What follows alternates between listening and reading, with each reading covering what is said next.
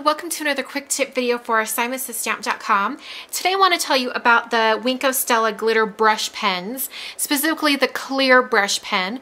When I first used this pen I had a little bit of trouble with it, and I've since kind of figured out how to make it work, and so I wanted to share what I've learned with each of you. So when your brush pen comes, it's going to have this little black ring right here in the middle, and you're going to take the cap off. Mine's already been primed and it works, so yours will actually be all clean up here. But what you'll do is you'll unscrew the brush part, you'll take the black ring off, and then you'll screw the brush back on, and that's just going to engage the well that has the glitter in it. And then you're going to put the cap on, and you're going to give it a really good shake, not excessively, but maybe, maybe just 4 or 5 shakes. And then you're going to push. It says push right here. I don't know if you can see that.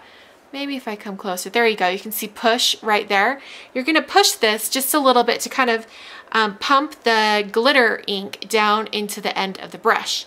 And you're only going to do this the initial time that you use your brush. You're not going to need to do it any time after that, really.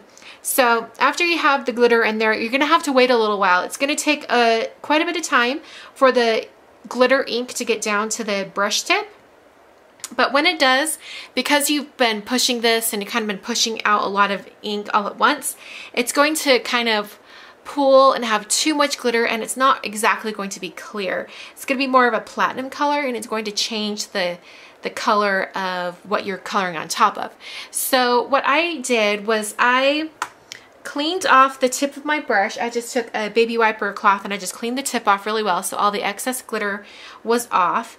And then from now on, I do not press on the pen anymore. And it lets out just enough ink so that I get a nice shimmer. I really think the reason they call this Wink of Stella is because it's like a little wink of glitter. It's not overwhelming. It's not a big huge chunk of glitter.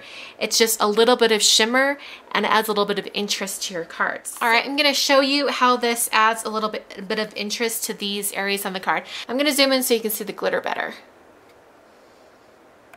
Okay, so I'm going to be adding some glitter. I'll just put it on this blue piece up here.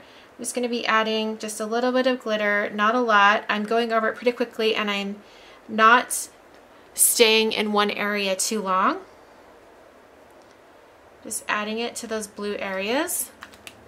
So hopefully you can see a little bit of that shimmer. It's not overwhelming. It's just a little bit of glitter. I'm going to go ahead and show you down here on this orange area.